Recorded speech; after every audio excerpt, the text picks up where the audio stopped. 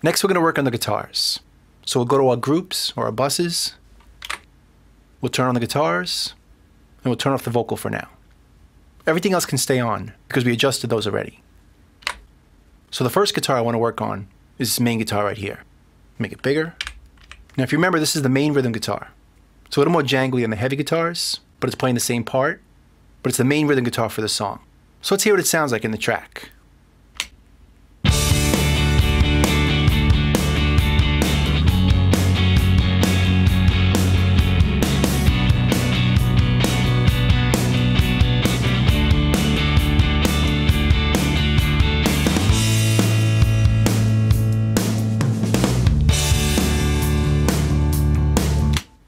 Now let's hear that in solo.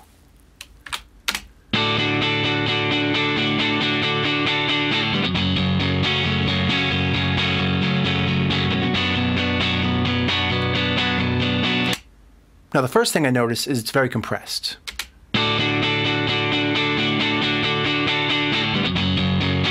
So we don't need any more compression, but it's a little dark, it's a little muddy.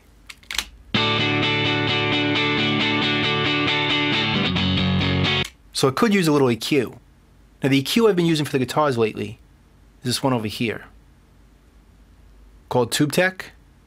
It's an emulation of the TubeTech EQ, which again is an emulation of the Pultec, and it's made by Softube.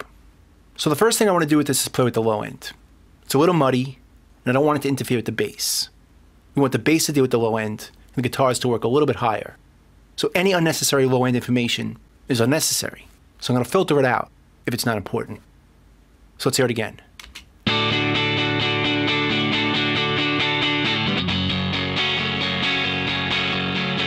Now that's a little too much. Let's find a happy medium.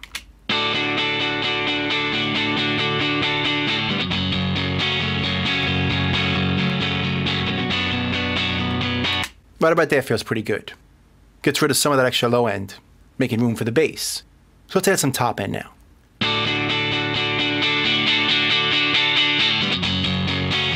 We'll find the frequency that works the best.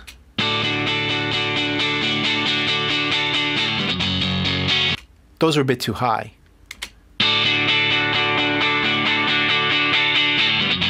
Those are a bit too low.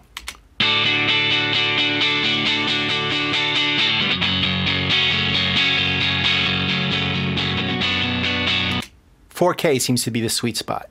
It's not too high and peaky, and it's not too mid-rangey.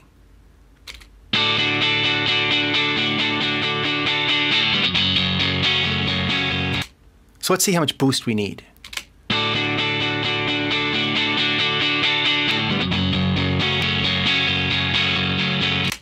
About there feels pretty good, but let's hear it with the track.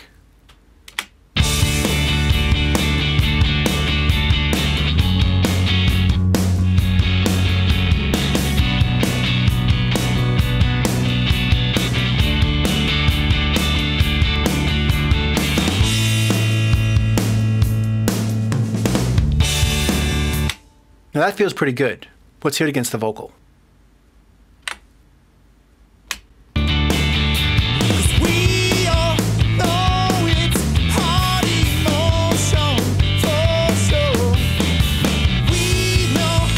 We want to make sure the high end matches with the vocal.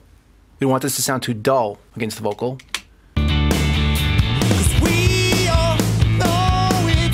That's a little dark, and we don't want it to be too bright either. Doesn't work well with the vocal. So let's play around with it to find the sweet spot to work with the vocal.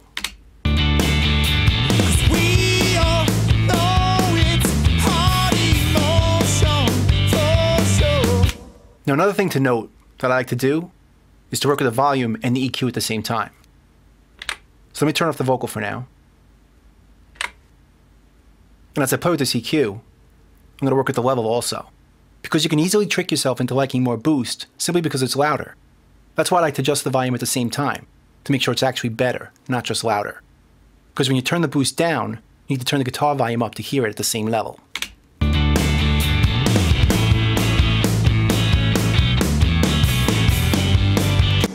And when you make it brighter,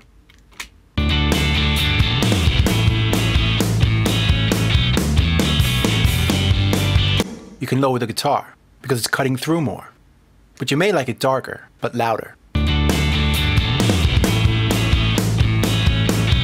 Or you might like it brighter and a little lower, a little more peaky.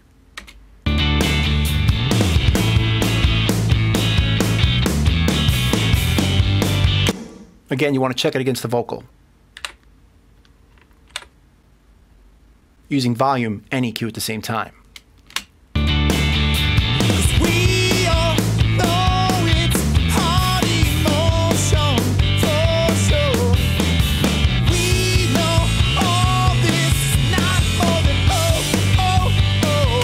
I think I prefer it at 5 dB.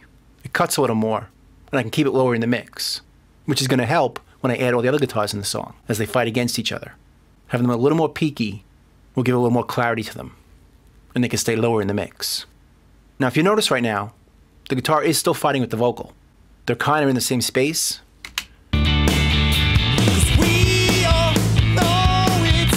So to make some more room for the vocal or the guitar, I'm going to pan the guitar over a little bit. That should make it a little bit louder and a little clearer as it gets out of the way of the vocal. So now we should hear the vocal a little better and the guitar a little better.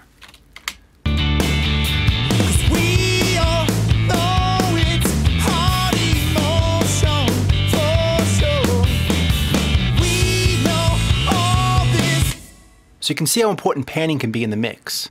So we'll be adjusting that a bunch. And we may want to retweak the EQ after we change the panning.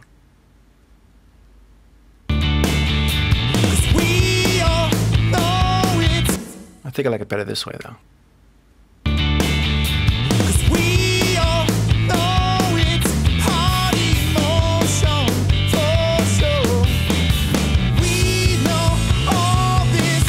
Notice how muddy that sounds in bypass.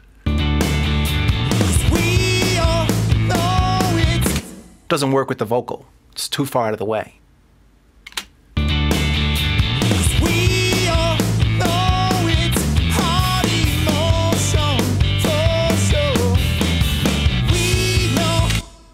And it works quite nicely with the other things. Listen to the top end of the snare against this guitar.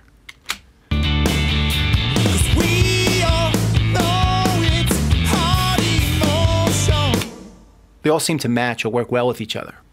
They kind of fit.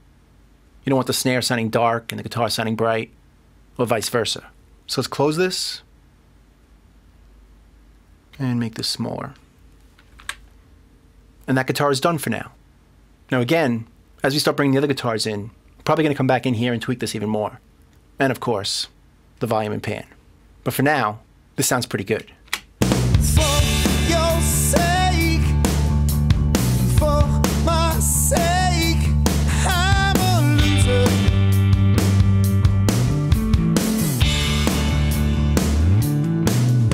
I call your name. So that's the main guitar, or the main rhythm guitar. Next we're going to work on the high guitar. So let's go.